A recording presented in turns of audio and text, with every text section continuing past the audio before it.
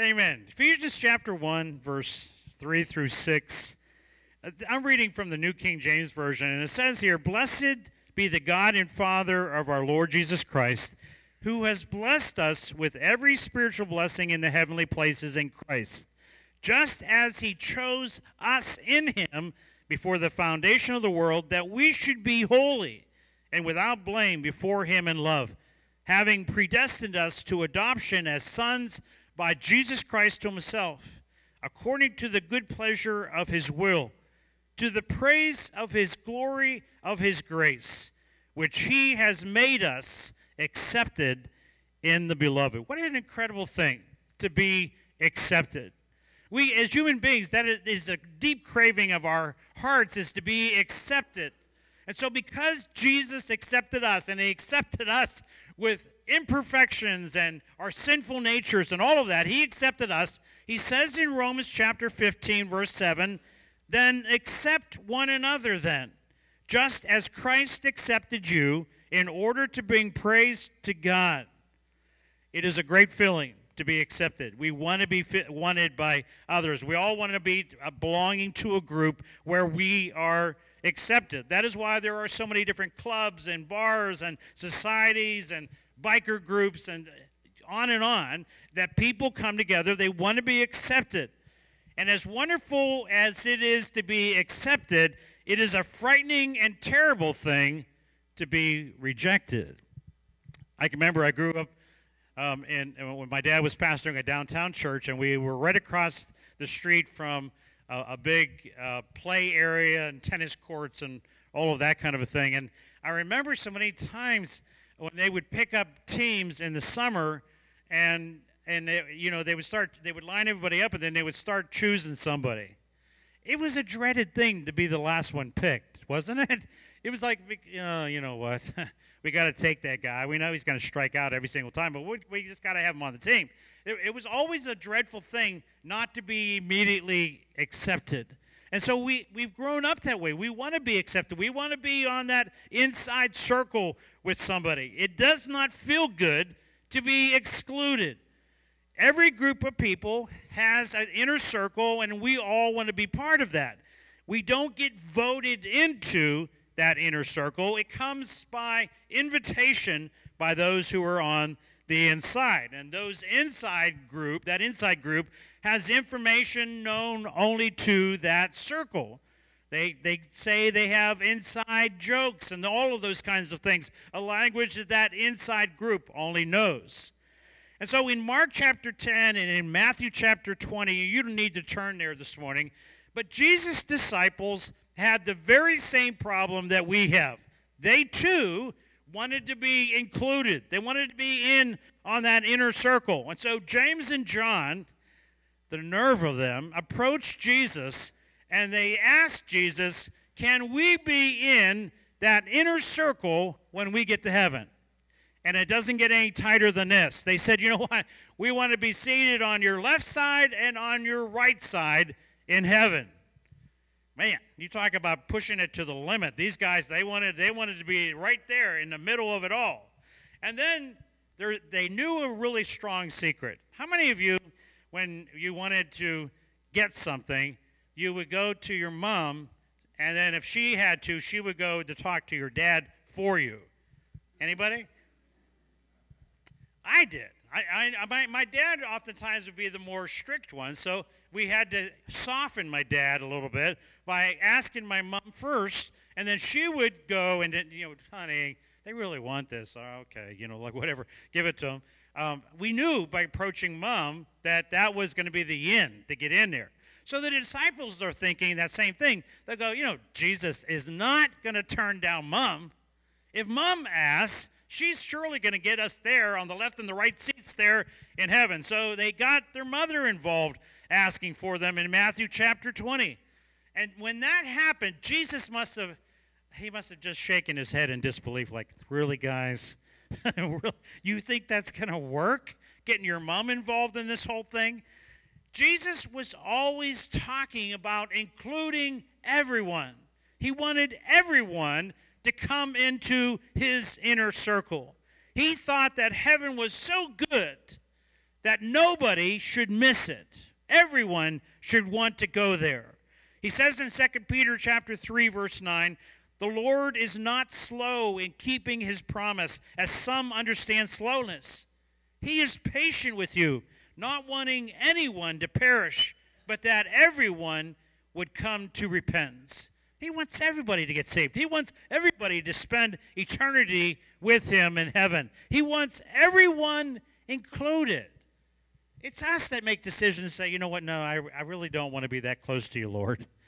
C.S. Lewis says that the hell is created for people that want to say, you know what, I want to make a choice, and I don't want to be around you, and I don't want to be around you forever and ever.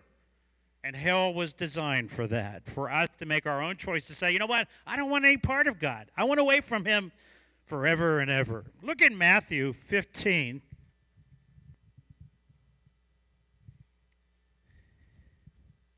Matthew 15. Look down to verse 21.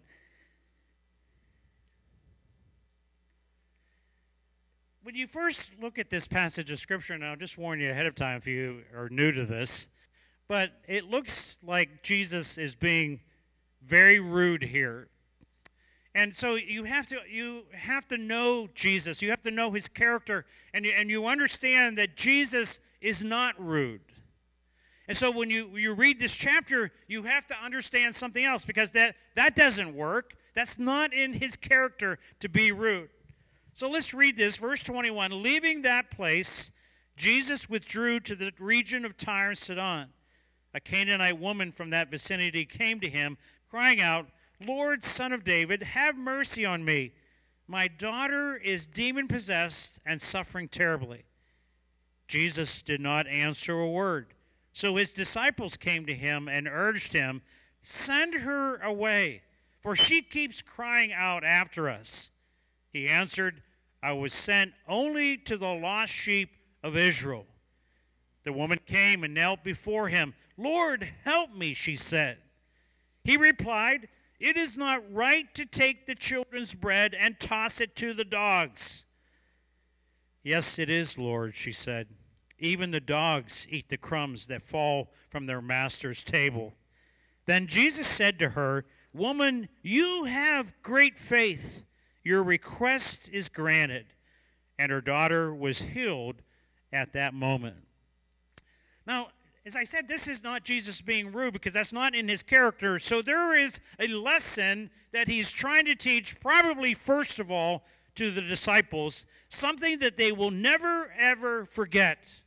He's giving here a test for two sets of people. He's testing the disciples, and he's also testing the woman.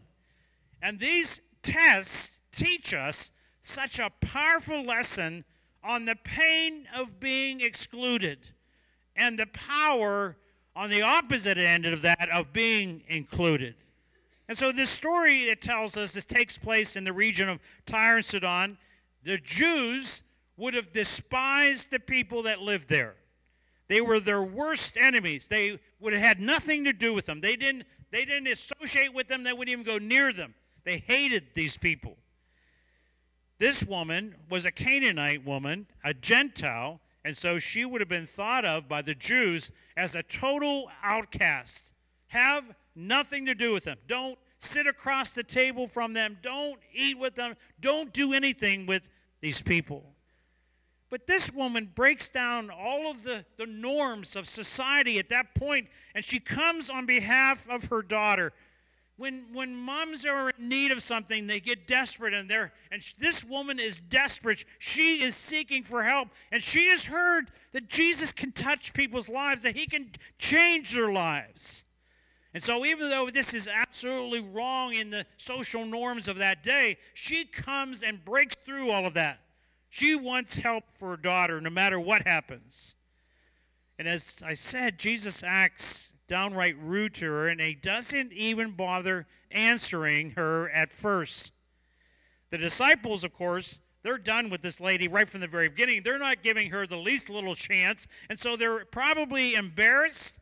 They're probably wanting her out of the way. She's calling after them. They're like, you know what, this is embarrassing to us. We don't associate with this woman. And then they go to Jesus and they say, you know what, Jesus, just send her away. Get rid of her. Notice that they use the word there, us. Them and Jesus. They include themselves in the inner circle with Jesus. We're better than you, woman, so get out of here. Leave. Please go away. There is always this human tendency in us that we love to feel that we're better than others by excluding others from our group.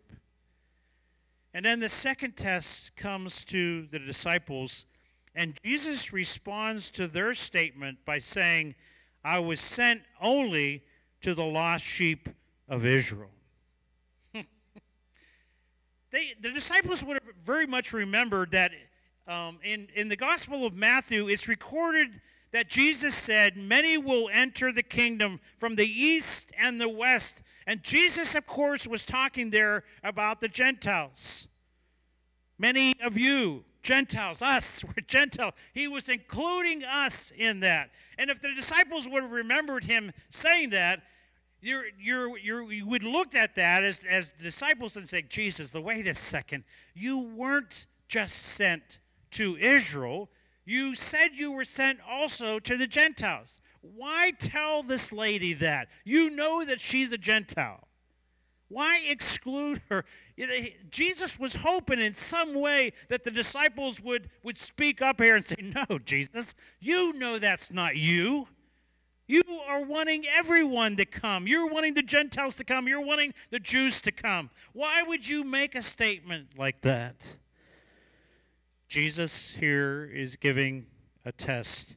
He's hoping that one of the disciples will maybe sheepishly raise their hand and say, you know what, Jesus, that's so unlike you. That's not you.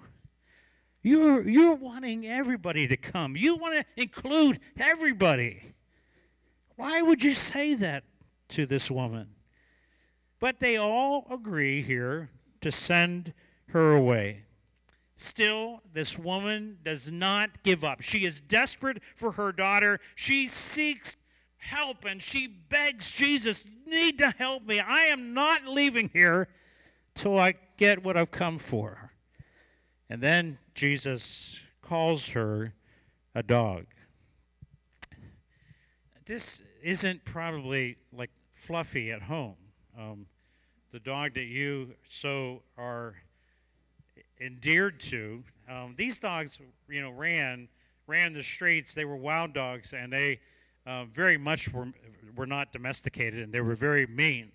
And so when he's talking about that, he's giving a very derogatory term to this woman. He's saying, you know what, that's dogs that it's like what we think about with coyotes that are infesting the land.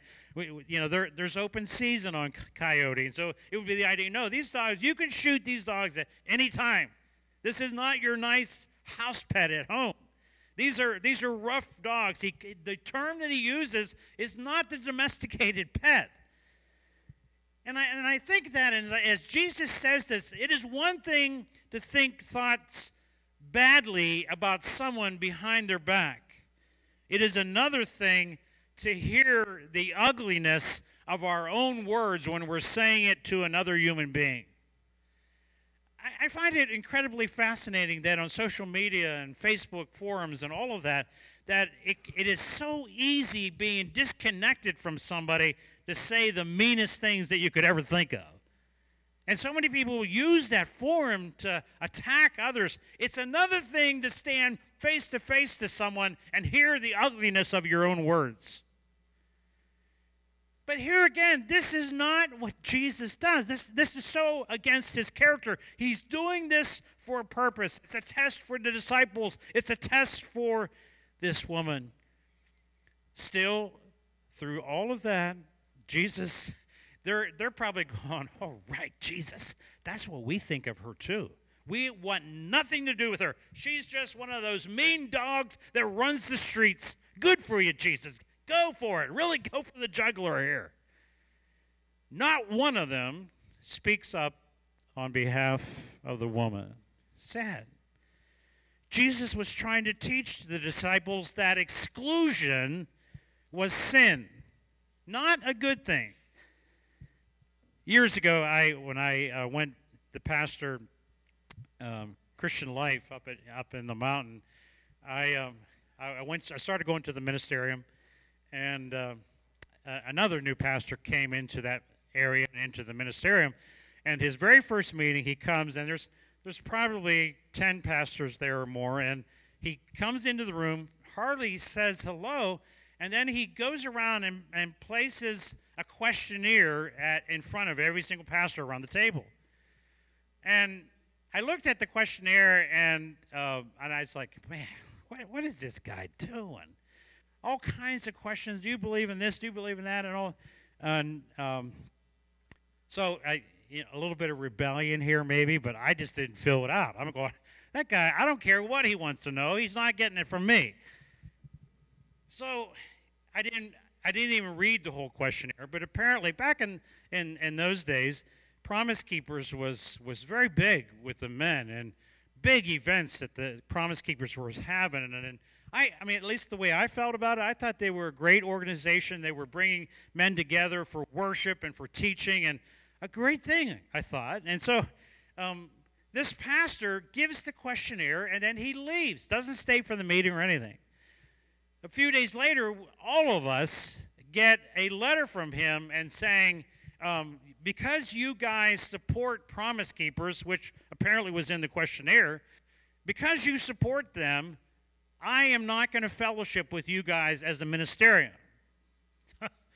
I'm going, oh, whoopee-ding. I was kind of, like, wow. But I thought to myself, wow, like they're obviously, now, there was pastors, and if you've been to different churches, there's little things that different churches do differently. And, we laid those aside as pastors, and we stayed on common ground around the Lord Jesus Christ. And some people believed, in water baptism that you went forward once and back 3 times, and if there was any breath left in them, then you brought them up, and it was that kind of a thing. But those things are minor. We wanted to surround ourselves that we believe what the power of the gospel can do. Here, this pastor was coming in, and he's focusing on one little thing that he wants to say, this is the criteria for whether I am included with you guys. Jesus calls sin what in certain religious circles often passes for virtue. The religious leaders of Jesus' day believed that their refusal to associate with people who did not live up to their religious standards was the highest proof of their devotion to God. So the more people that you excluded, the more spiritual they thought that you were. I'm not going to hang with that person because of this, and I'm not going to hang with that person. And they thought that that's a badge of spirituality. I'm going to exclude as many people as possible, and man, I'm going to be the closest to God. The more spiritual that you tried to be, the bigger the category of outcasts got. So people were excluded on their ethnicity, on their gender, on their physical problems, on practicing whether they felt these are despised jobs, and so we're not going to have anything to do with you. Tax collectors and dung collectors and pigeon keepers and all of those people that had those jobs, you're not included with us. If you had a job cleaning sewers, we're not hanging with you at all. That's out. But Jesus reversed that. And he comes and he sits and he eats across the table, like we're going to do in just a little bit. He eats across the table from the people that the rest of the world, the rest of that society had excluded from any kind of fellowship whatsoever. He eats with them. The Jews thought, you know what, I will never, ever sit down across the table from a Gentile. I will never sit down across the table from a prostitute or a tax collector. I will never do that. I'll never associate with any of those kinds of people. And Jesus comes and he sits down across the table from the worst of sinners. And he wanted to show, and especially to the religious leaders of that time, he wanted to show how sinful that whole system of outcasts was. That was not what Jesus was about. And so he did that over and over again and got criticized over and over again. You're hanging out with all the big partiers, Jesus. You can't be a godly man at all. And they accused him over and over of those kinds of things simply because he did not exclude himself from the company of people that they absolutely had excluded a long time ago. And so this woman continues to press on despite all of the obstacles. She needs an answer. And it's amazing, you know, when we are desperate, whenever we really need something from God, all of the proper protocols don't mean a hill of beans, do they? We get desperate. When we need something from God, you know what? I'm breaking down all the social norms because I've got to go to Jesus. And I don't care where that's at and then who you're with. You want help, and you go and you break down all the social norms because you want desperately an answer to your need. And this woman comes breaking down what seems to be such rude behavior on the part of Jesus and the disciples. And she breaks down every wall and keeps coming back over and over again. And Jesus says to her in the end, your faith is great. You didn't let anything deter you. You didn't stop at all. You kept coming even though people tried to push you away. You kept coming. You know, when I think about that in so many different, we're often so conscious of what people think about us, aren't we? Sometimes we're afraid to raise our hands, or we're afraid to say praise the Lord loudly, or whatever. You know, someone might think I'm a little bit too fanatical, or whatever the case might be. You know, when it comes to worshiping the Lord, He is everything, isn't He? And so we break down all of our inhibitions and everything. We say, God, I'm going to praise you because you're worthy of that. And if my friend sitting beside me doesn't quite understand that, they'll get used to it after a while. They'll understand. I love you, Jesus. I'm going to break down all the obstacles because I need you, and I desperately need you, Lord. Worship team, if you'd get ready to come. Jesus never excludes anyone except those that refuse to enter on their own. Darla was telling me a story about Wednesday night. I'm not going to use their names. They were kids, but one kid has been coming for quite a long time. He goes to our academy here, and the other boy is pretty new. I think he's only been here for a few weeks. His parents don't come to church here. So this boy that has been here and is part of the academy, he is very accommodating, if you know him, and he's very welcoming, and he's a great kid. And so in the games that they were playing, he takes this boy that nobody knows and that's kind of shy because he's in a brand new group, and he takes this boy and includes him in all that they're doing in the games. And then he says to this new boy, he says, man, you are doing incredible. Great job. Every time he did something, there was such encouragement that he was giving him. So later they had to choose teams again, different teams. And this boy that's brand new, he says, can I be on that boy's team? And he said to Darla, my wife, he said, you know what? He's always encouraging me. And I thought to myself, wow, kids need that. Adults need that.